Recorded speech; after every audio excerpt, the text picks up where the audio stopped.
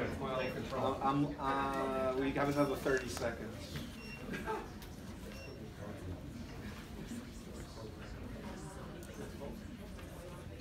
It's Hassan, by the way.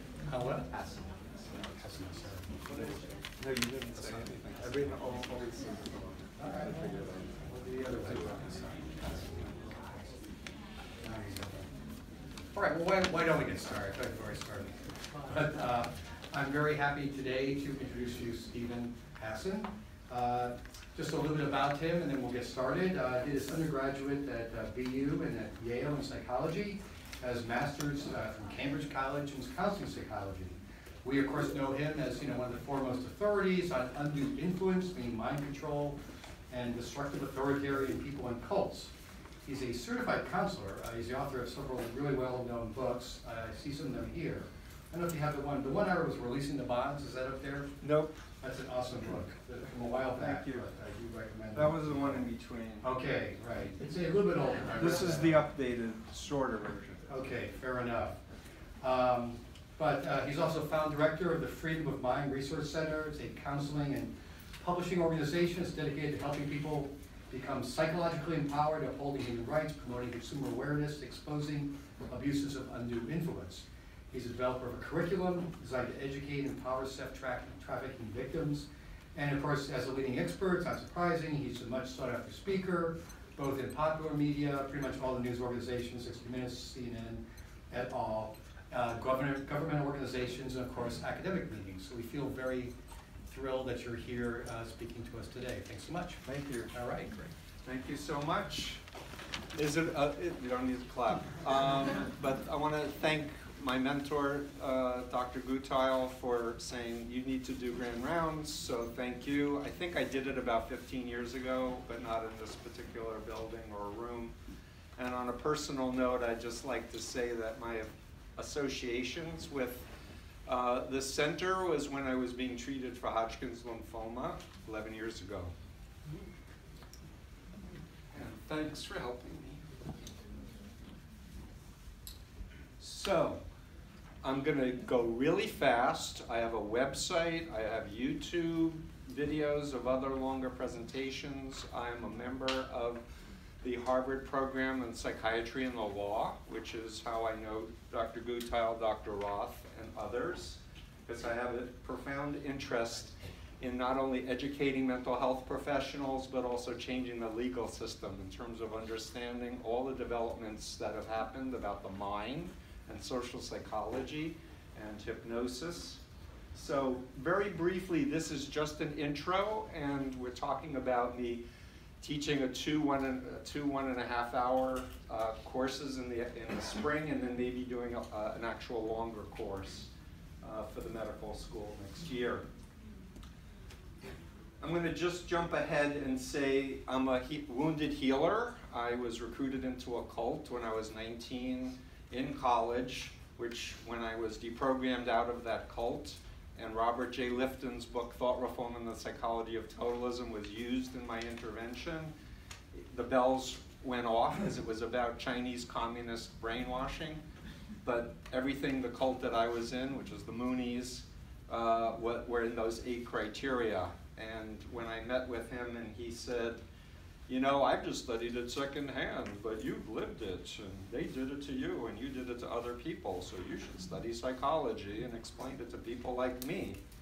And I was like, 22 years old, college dropout, distinguished Yale psychiatrist saying I have something to contribute. So you're meeting me 41 years later. This has been 41 years full-time work. And it's not moving. That's not a good sign. Help. Tech. Okay, I'm going to do it on that one. So in the DSM-5 and the 4 and the 3 had a catch-all category of a dissociative disorder, and the terminology about cults and mind control, brainwashing, thought reform was the term Dr. Lifton preferred, is actually got a number. Let's go forward. So I'm here to state that I believe that the problem of unethical influence is epidemic, and that mental health clinicians are not trained to, when they're doing histories, identify what could be the root problem of their clients.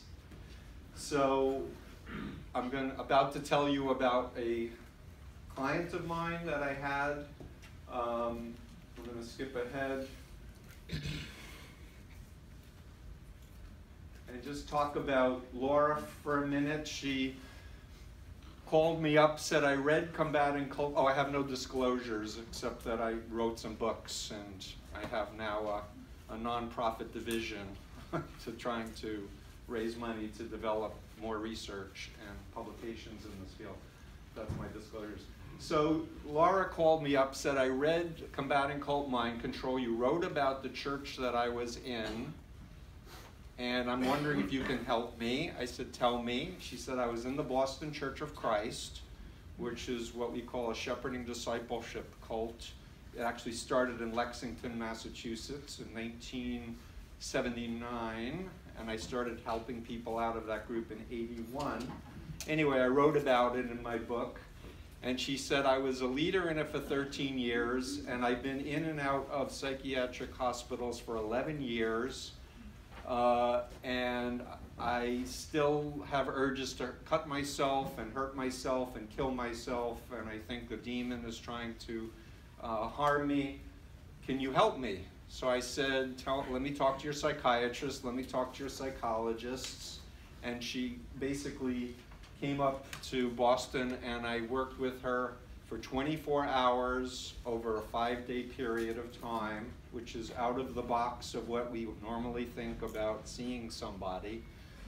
But I was working with her 3 hours in the morning, hour and a half lunch, 3 hours in the afternoon, psychoeducation about destructive mind control cults, helping her understand what's the difference between ethical influence and unethical influence. It's the difference between a healthy church and a Bible cult, and helping her process her experiences. And I had to go back in time to when she was first recruited and helped her realize she did not have informed consent.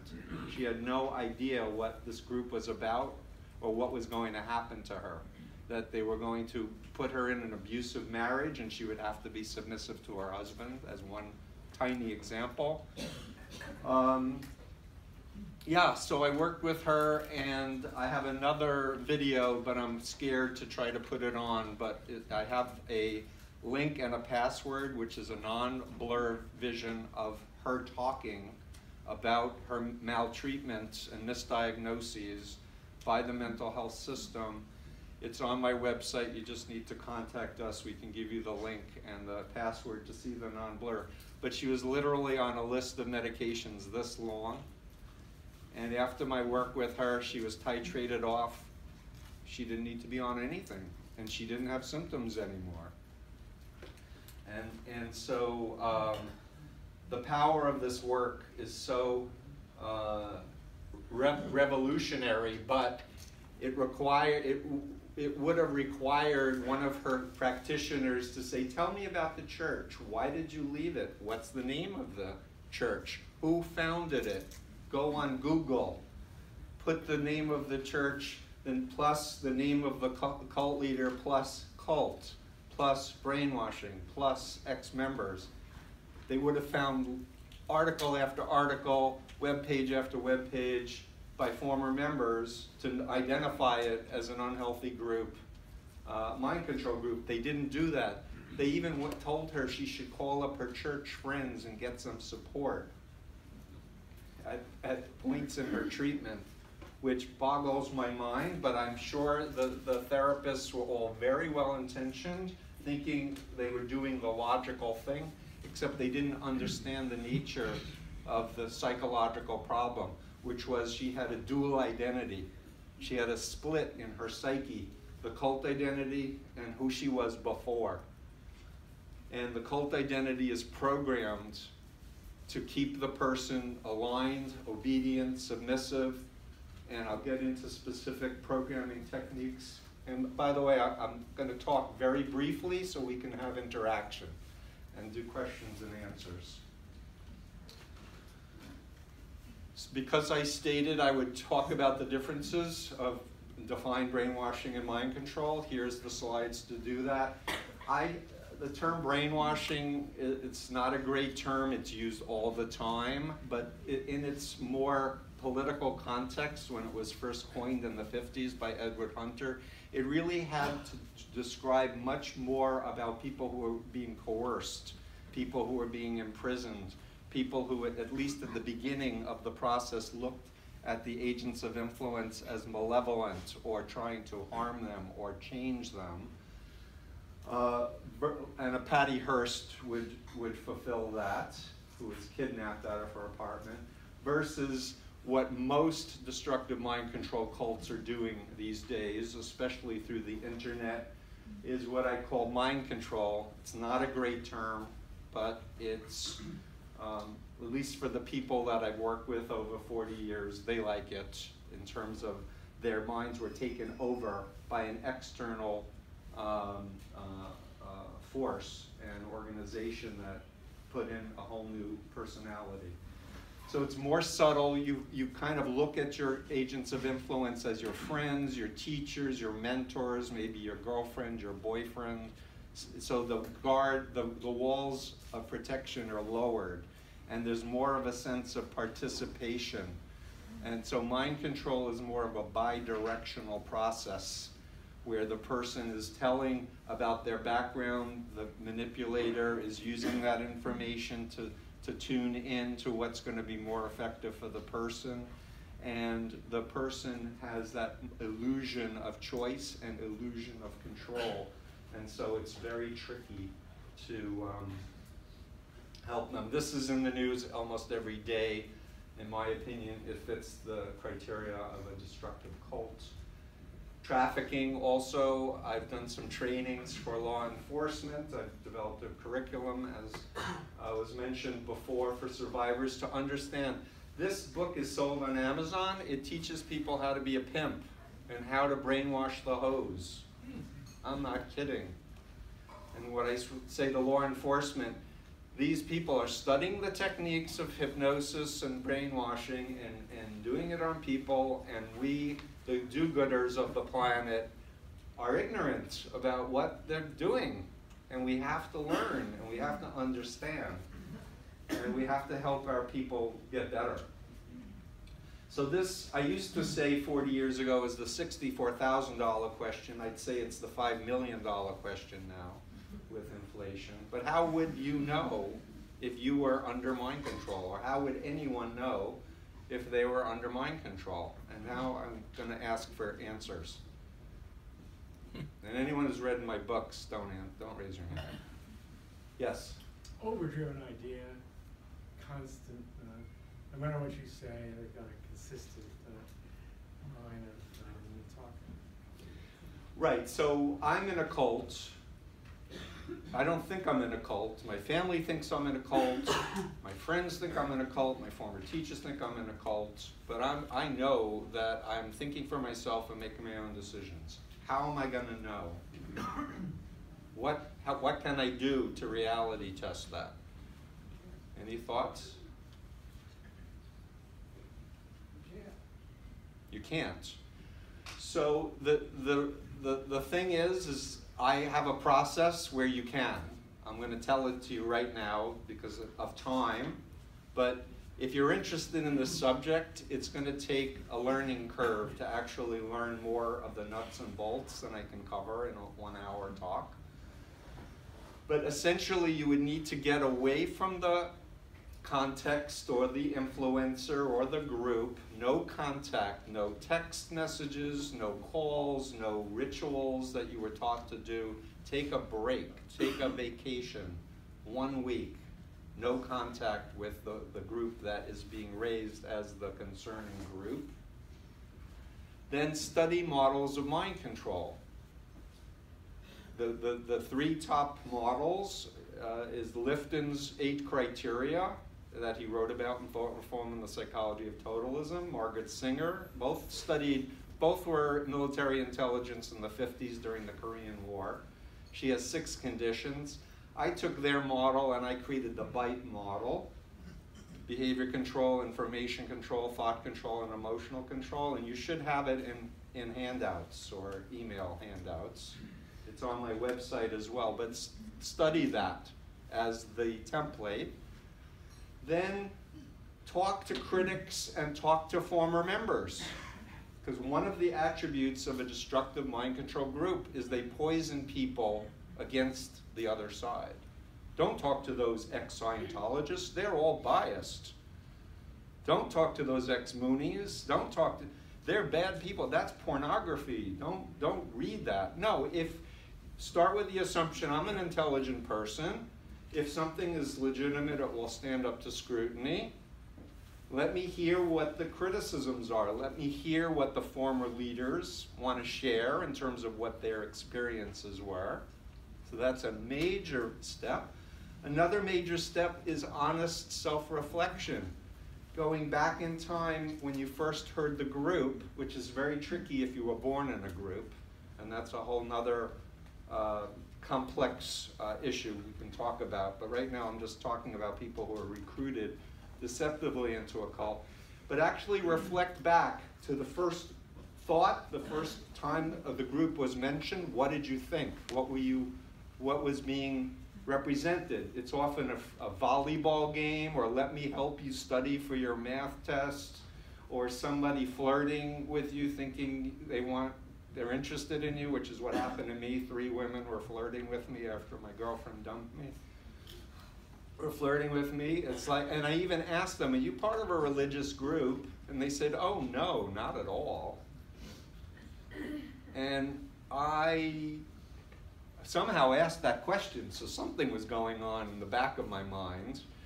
In any case, reflect over your experiences honestly from an observer perspective, using the grid of the BITE model, for example, using the information from former members and critics, and then honest reflection. Were you subjected to a mind control regime? And usually people wake up and go, oh my God, I thought the leader was crazy, or oh my God, I felt like they were brainwashing me. And it's like, aha. So your authentic self identified that, but you didn't get up and walk out. And then we teach them about social conformity and social pressure and how polite people don't get up and walk out on lectures. But if you're in a mind control recruitment scenario, that's your only survival move. So I gave this in the handouts, and this is a way of organizing your thoughts. And it's a continuum. It is not a perfect model, but I'm hoping to develop it. And ultimately, with the program in psychiatry and the law, develop a model that expert witnesses can use to determine in any particular case the level and extent of undue influence or mind control that was exerted on a person. So honesty, informed consent, conscience, love, good checks and balances, deception, conditional love, totalist ideology, black and white, us versus them, good versus evil, authoritarian structure. Basically, in the dual identity, the cult identity is obedient to the leader or the ideology and suppresses the person's conscience and will as evil or fallen or whatever. This is another important graphic because most people in mind control groups are in the circles emanating from the base of the pyramid. They're not living in a commune, wearing a uniform. They're having jobs, but nevertheless being indoctrinated and not able to look at anything critical or talk to ex-members, even if it's their brother or sister. Anyone come across the Jehovah's Witnesses? When my book first came out in 1988, I started getting letters from former witnesses who said, I loved your book, it was incredible. How come you didn't mention the Watchtower? And I said, why? Are they a cult? And they're like, oh, I underlined the entire book. So this is a group that fulfills the criteria, the BITE model, to the maximum extent. Oh, I see you got people over there. Sorry. Everything from corporal punishment and beating young children till they're bleeding in some cases, withholding blood transfusions, indoctrinating phobias about Armageddon. Shunning and disfellowshipping, where you can't even talk to your own mother or your brother or your sister, or your wife has to dissociate from you because you are not a believer anymore. So that they have 7 million people in that group. Really, so it's not obvious. Oh yeah, this is personal. So who remembers the Moonies? All the people with gray hair, all the young people are like, huh? What the Moonies? What are they? And it's like that was the big cult in the 70s and 80s. I fasted for Richard Nixon during Watergate because God said he wanted him to be president, even though I had hated Nixon and fought with my parents before I was recruited into the cult. And he's best known in the Guinness Book of Records for these mass weddings where he would line up the men and women and go, you and you, you and you. And you'd have 5 minutes to decide if you accept God's advice for the sinless marriage. And all the dresses were identical and all of the suits. This was the group that I was in for 2.5 years. I would literally bow with my head to the floor when you entered the room. The cult still owns the Washington Times newspaper. Here he was being crowned Messiah in the Senate office building. He died in 2012, and there's a fight between several of his sons and the true mother over the $4 billion empire. So I'm just going to quickly go through the BITE model. I created this model based on Festinger's cognitive dissonance theory that says we have thoughts, feelings, and behaviors. You change one, it alters the others to reduce dissonance. It's the penultimate model for understanding how we learn and how we can change in a good way, in an ethical way, or an unethical mind control way. Somebody read the handouts and said, how come you have meditation and prayer and chanting as a mind control technique? And I said, good question. I said, I pray and I meditate and I chant. I belong to a temple in Brookline, Jewish temple. They said, but you have it as a mind control technique. I said, aha, the difference is that if the locus of control is in you and you're using it as a technique for centering your own mind, for your own beingness, or to get out of your thoughts, to be in your core, it's ethical.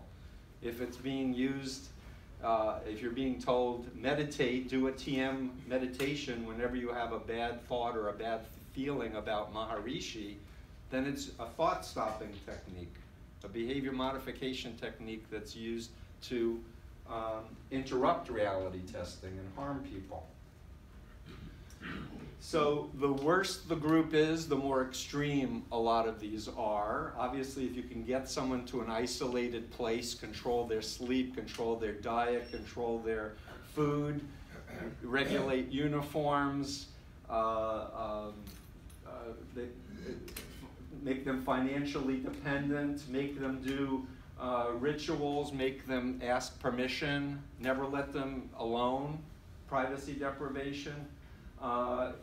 It's bad news. I would go back and just say in ISIS they have people killing people as a cognitive dissonance technique to get their cult identity more enforced quickly.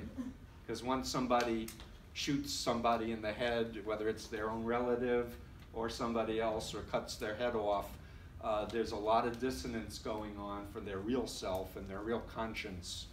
So it speeds the creation of the cult identity. So information is the tools we use to think. And if you control the information, you can control thought, and you can control feelings and behaviors. So key point is lack of informed consent. outright deception, lots of propaganda, fake news, fake news, fake news. I have blogs that you may be interested in reading. I won't tell you my political bias at all. Wink, wink. But information is used against spying, creating manipulated mystical experiences. Oh, I had a dream about you last night. Not telling you I talked to your partner and you had told the partner your dream, but now you think that I can read your mind. And because I'm a leader in the cult, you go, wow, he wouldn't lie because you're the leader of the cult. But guess what? They lie all the time. Co-leaders, because the ends justify the means is the mentality. We have the God, we have the truth. Use of confession. So thought control, loaded language is a very important concept. Reality gets redefined into these, what Lifton described as thought-terminating cliches. And I was just on with a former member of a cult, and when they're out for years but they're still using the jargon of the cult, it's one of the first things I say, hey, you need to get control of your mind, get control of your language, get control of your thoughts, and stop using how they define things. And one of the most obvious examples I'd like to just do a quick tangent on is when I first was meeting sex trafficking survivors and people who were helping them. They would describe it as, how long were you in the life? And I was like, who came up with in the life? Oh, I don't know, but that's what it's called. I'm like, that's what pimps want to call it. That's not a life. It's called slavery. It's called sexual bondage. You do not want to keep using pimp, mind control, loaded language if you want to help a trafficking survivor. You want to explain this concept, explain how it fits in all these other contexts, and help them understand that there is hope and that they can reclaim their lives and their identities. I'm looking at the time, and I really want to engage you in questions and answers, because I know you have a lot. You better. No, just kidding. So, emotional control, affect manipulation. Oh, you're so special. Oh, just meeting you is such an honor. And those types of pump the person up, make them feel like, the whole world is going to be helped and served by them. Also buttering the person up, that's powerful. But most of the manipulation, once you get into the cult and you're getting programmed, is about guilt manipulation and fear manipulation. The universal mind control technique is phobia installation. The inculcation of irrational fears that if you leave the group or if you question the leader, terrible things are going to happen to you. In other words, if someone has, I'm just going to switch for a second. If someone has a deep phobia about elevators, they can't imagine getting in an elevator, riding safely and comfortably. All they can generate are fearful scenarios of being trapped for eternity or plummeting out of control and dying very messily. They can't see it. Once they can imagine riding safely and comfortably, it opens up that option as a choice. So what happened to me when I was in the Moonies, this nice middle-class Jewish kid from New York? I was taken to see the Exorcist movie by the cult. It came out in 1974 when I was recruited. I watched the Exorcist movie with 200 other Moonies. We were then bussed up to Tarrytown, and Moon gave a lecture about how God made the Exorcist. And this movie was a prophecy of what would happen if people left the Unification Church. And as stupid and crazy as that idea is, I was sleeping 3 to 4 hours a night. I was totally disorganized in my ability to think critically, and I accepted that installation of that fear. And for the rest of my membership, the moment I would have a doubt or something, it was Satan trying to invade me, some invisible entity that I needed to pray and purify myself in order to follow orders. And I was literally trained to die on command or kill on command, but I was a leader. And I was just at the State Department, Ralph Bunche Library on 9/11, and I said, when I first saw the planes going into the World Trade Center, my first thought was, I would have done that. And it's a horrifying thought. But it's also what's propelled me for 41 years. Because if it could happen to me, where I had question authority, remember those bumper stickers from the 70s, question authority, with the ponytail and the work boots and the jeans?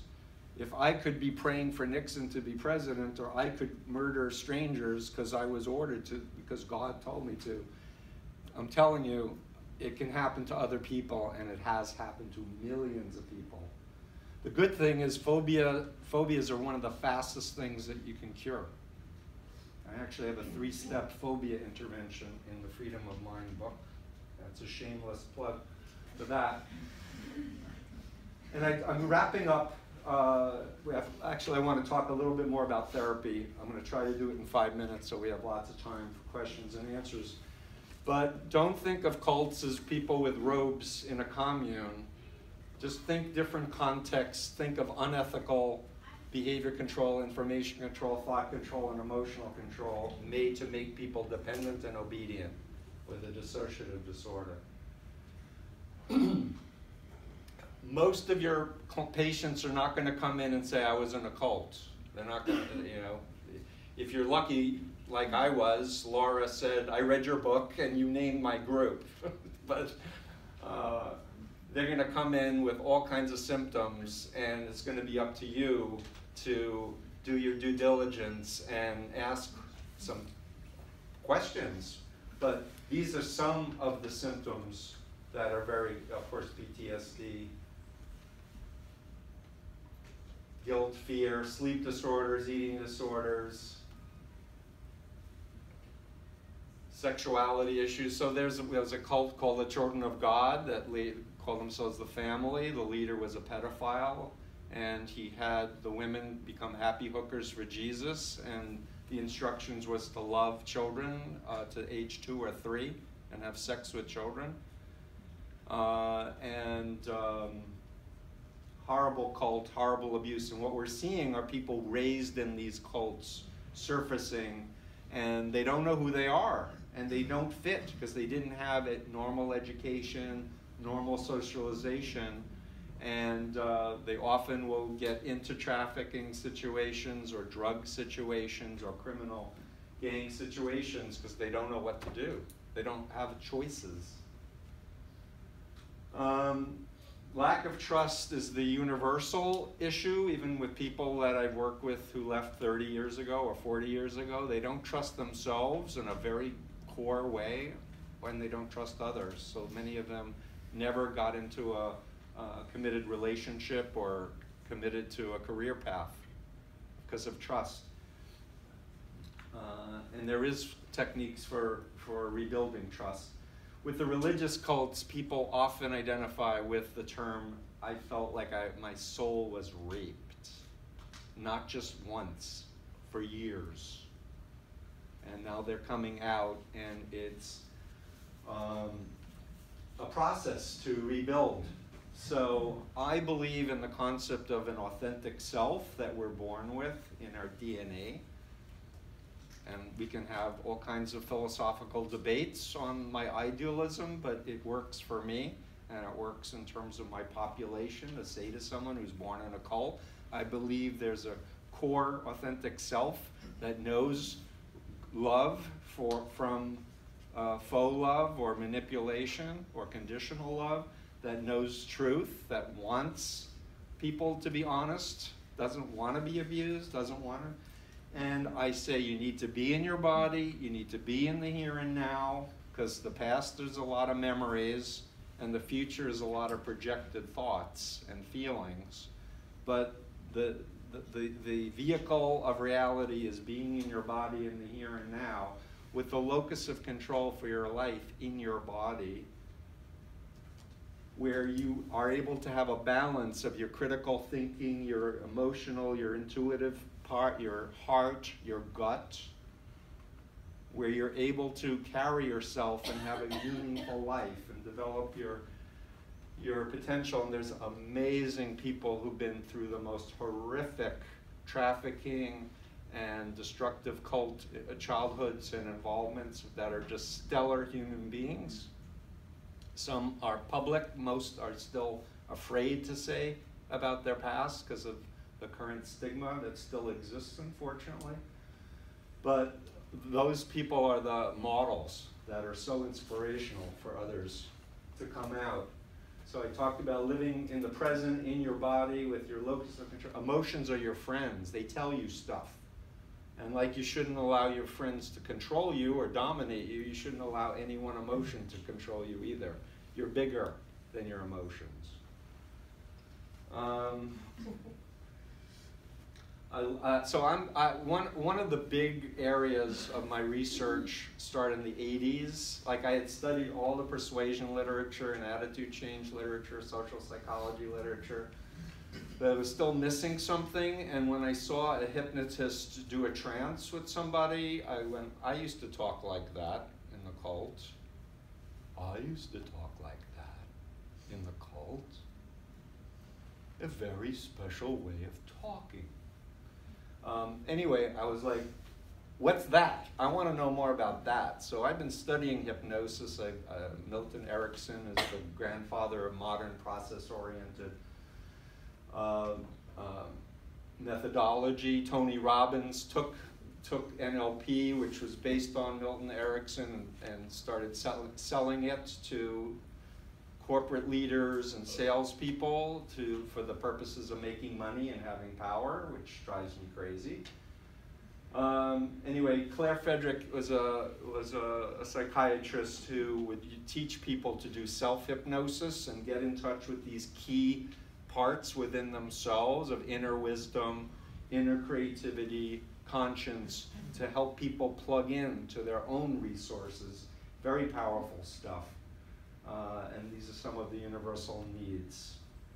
And this is an approach. This is back to the first slide where I have deprogramming.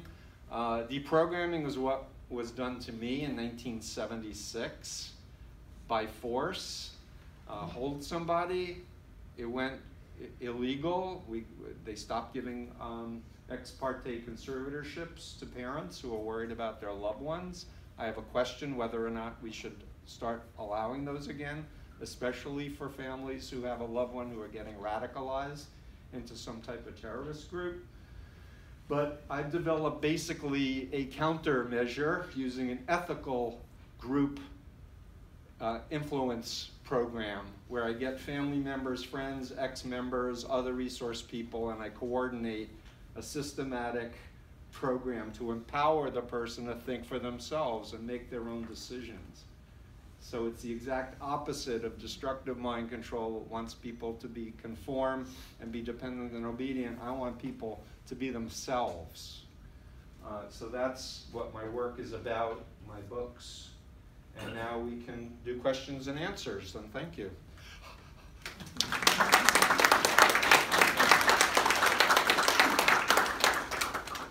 And yes, I was on Leah Remini's show, and she won an Emmy. She's the most popular former cult member right now on the planet, having been in Scientology for 35 years. And is there anyone in psychiatry that doesn't know that Scientology says all of you are the devils or the evil beings on the planet? All of you rape your clients and lobotomize them and drug them and torture them? And they have spent millions of dollars programming people with phobias against mental health so that they would go to Scientology instead. Anyway, Leah Remini's wonderful. Yes, sir. Might not we all be subject to some force that makes us not quite independent of mind.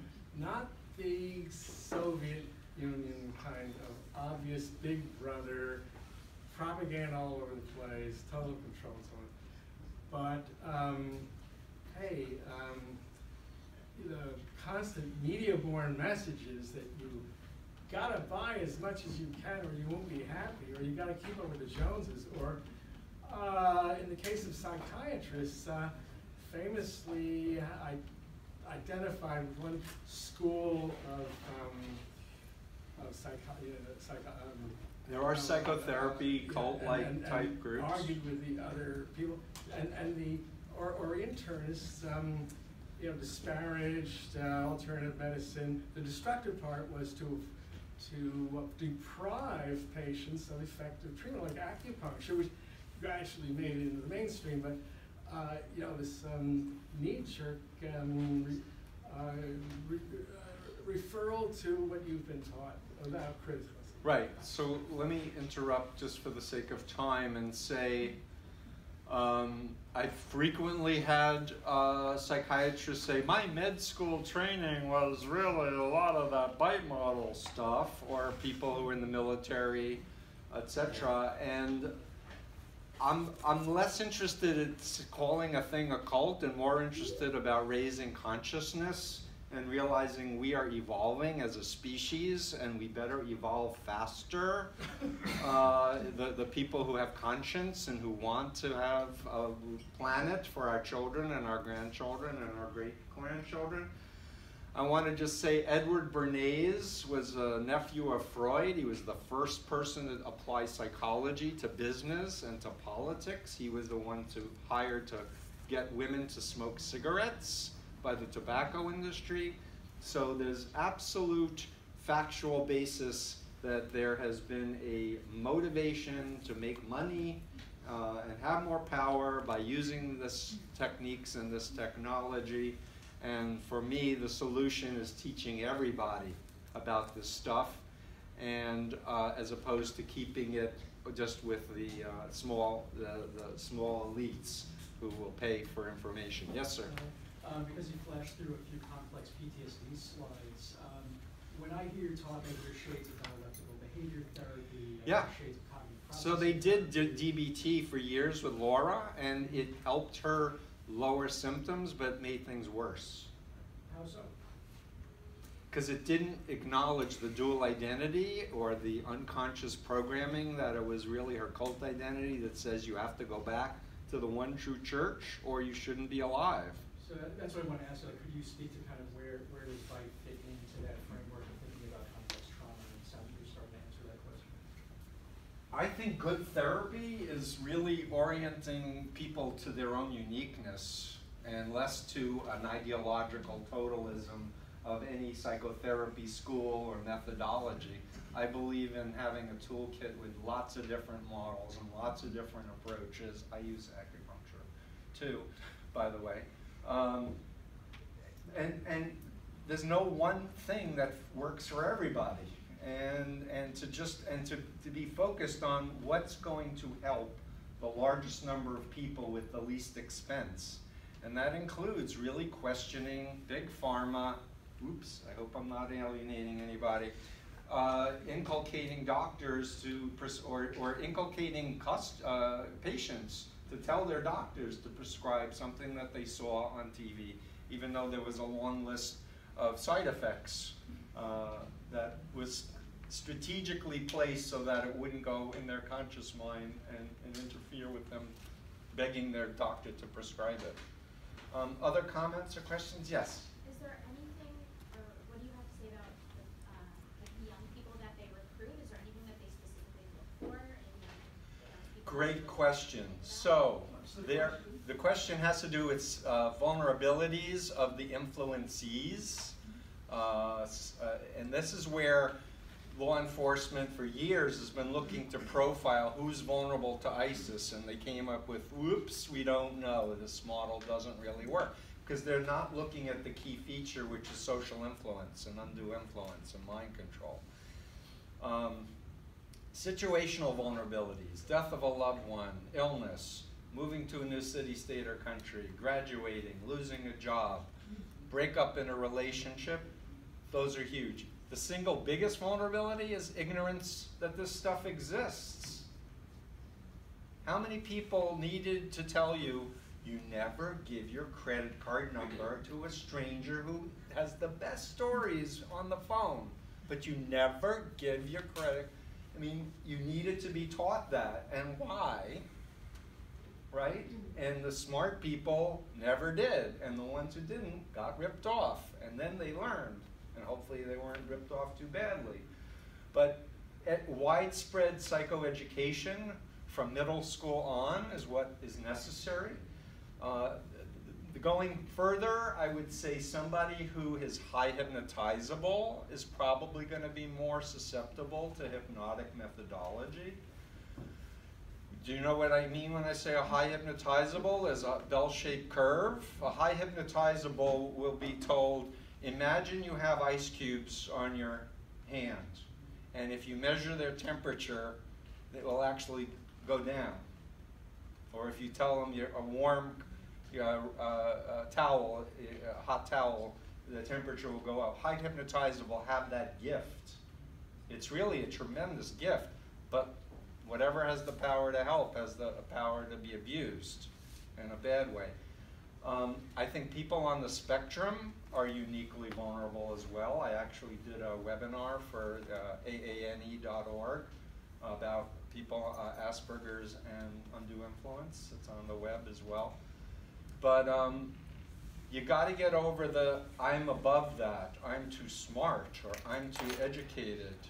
Get over the ego and go, you know what? A lot of really smart, educated people from great families had a unique set of circumstances, and it happened to them. And I was just speculating before we started, when we were waiting, that when I first started hearing about the Las Vegas shooter, I'm thinking, Manchurian Candidate. Somebody had the cameras to watch him, not just the police. I could be wrong, but he didn't seem to have a profile. But we know that ISIS and other groups have wanted to do Las Vegas in a catastrophic terrorist act. So that's, and they did claim credit, but there wasn't that video that's often, or that call that was put in. I don't know, it's early days. But is it possible to program someone to be a Manchurian Candidate? In my opinion, I would have done it. I know that I would have done it. Because I had no capacity to say no, because I didn't want evil spirits to invade me. I was trained to do whatever I was told. Other thoughts? Yes? By way of comment, what's refreshing is that you are speaking of due influence. And by analogy, in medicine we often learn pathology, but the real challenge is how do we explain health? Positive psychology is so refreshing, and doing ethical influence is so, thank you for your comment. Yeah, I just, in the interest of time, just say yes, understanding the difference between being an ethical practitioner of influence versus, oh, I'm going to get something out of this, let me just bend the rules a little here or there. That's when the slippery slope comes in and people get into a lot of trouble. Who hasn't asked a question? With our patient population, is there, do you have any recommendations in terms of how to screen or ask questions or kernels within the history? Great question. So if you're in the ER and somebody's delusional and talking about alien entities, ask them if they've ever been involved with Ron Hubbard or Scientology before you rush to assume that they're delusional and rush to medicate them, because they've been programmed against medication and institutionalization. And if you familiarize yourself with some of the bigger cult groups, you can know what words to not use and what to use and not. I wouldn't say, have you ever been in a cult? Or you have symptoms that are like a cult? But ask more gentle questions like, tell me more about your childhood, or tell me more about your faith. Do you have any religious faith of any kind? Did you ever, were you ever part of a high demand, really intense organization or group of people? Ask about family of origin, because a lot of this comes back to the parents were in some cult. And instead of healthy, encouraging developmentally appropriate choices as a child, we're telling the kid always, do what I tell you or I'm going to hit you. And creating a false self that's dependent and obedient on them versus, hey, my job as a good parent is to be a steward to help you be the best person you can be, and let's work this out together. So if that gives a little bit. Yes, sir? There used to be, I don't know if it still exists, there was this organization called EST. Could you call that? So EST, Werner Erhard, who was Jack Rosenberg, who used to sell encyclopedias door to door, left his wife and kids. Later, it turned into Landmark Forum as he was divorcing his third or fourth wife. Landmark Education still continues to this day. They're in corporations. They claim they have nothing to do with Werner. People who've left the organization question that. They're very litigious. And the issue is, if you're going to go to a seminar or a training, you should know what it's about. If you say, so tell me, I'm going to spend money and spend a weekend, tell me what's going to be covered and what kinds of activities are, oh, I can't spoil that for you. I don't want to spoil the experience. I'm like, well, go ahead, spoil you. And they're doing a lot of eyes closed. They call them meditations, guided meditations. They don't call it hypnosis, but from my training, it's creating altered states of consciousness where people's critical thinking is offline, and ideas are being put in. The idea that I find reprehensible with that particular organization and ones like it, because there are a lot of splinter groups of that, is essentially a version of you are God and you create your own reality. And therefore, if something bad happened to you, like you were raped, you need to go inside and find out why you created that experience for yourself. Because there's no such thing as an accident, there's no such thing as a coincidence. And if you understand why you're a type 1 diabetic, and you go inside and you really understand it was about getting attention from your father, you should cure yourself so you won't need insulin anymore. Duh. But there's more. But I mean, there's a lot of what we call LGATs, large group awareness trainings. So it's like warning, warning, warning. Yes, sir. Just back to the question of screening for our patients. So you said kind of familiarize with the more common groups, but for maybe less common groups, is there a great database to access that, like? Google right now, if you're doing Boolean searches, because the bigger cults are burying all the critical information past the first 10 pages, by the way. So it used to be you could go on and get a hit in the first page when the internet started, but now they have too much money. They have too many members. Wikipedia has been completely corrupted from my point of view with cult propaganda. But if you have a patient, you can email Freedom of Mind. But first do the Google search. Name of the group, name of the leader, plus cult, brainwashing, mind control, illegal, scam is a good one. And go 10 deep. Go into 100 hits. Don't settle for, don't be lazy and do just 10. But you know, if you have rapport with somebody and they know that you genuinely care about them and say, I just really want to understand you, help me step into your shoes. Like if I could be you, tell me what it is that you're missing or what you're needing that will help you get better. Well, just tell me that I was okay to leave my church. Ding, ding, ding, ding, ding, ding, ding, ding. Why? Because I've just told you about phobias, and you're inculcated to think that there's no legitimate, relationship with God outside of that particular group.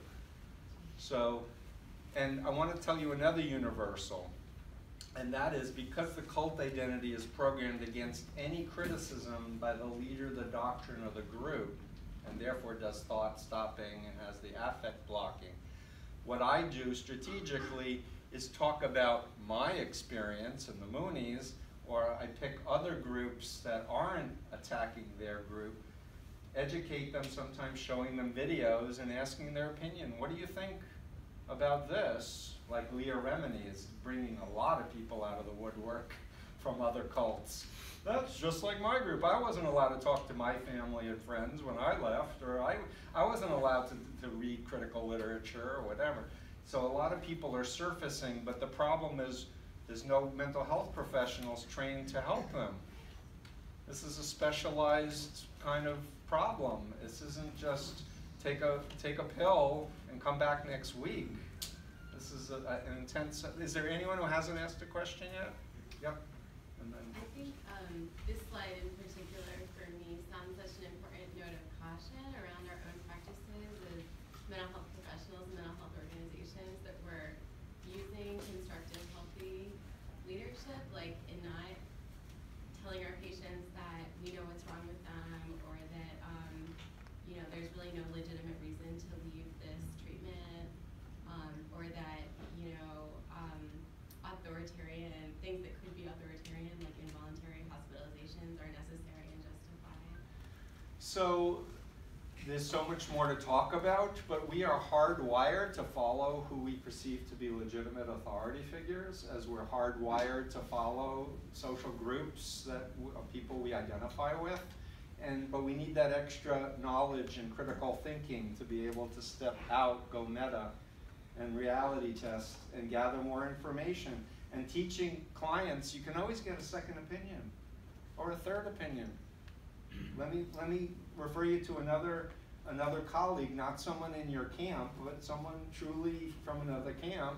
Get another opinion. Maybe there's something that I'm missing, because I want to help you get better as quickly as you can. Last word. You have to get a nonprofit foundation to raise research funds, yet this is a valid DSM-5 condition.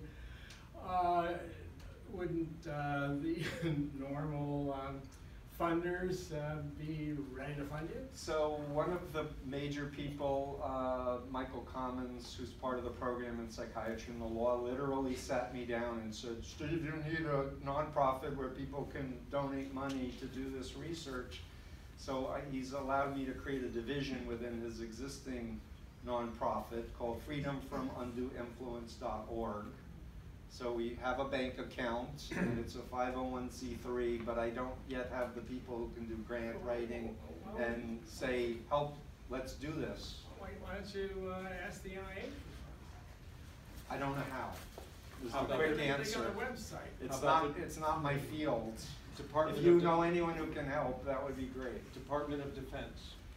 So I'm going to end on this, and I can stay longer if people want to, but my story, I think the reason why I haven't been picked up by the military, and I have been approached by the CIA back in the 70s 3 different times, but I talk about the CIA setting up the Korean CIA and the founder of the Korean CIA during the Congressional Subcommittee investigation of 76 to 78 that was looking into Korean influence in the US.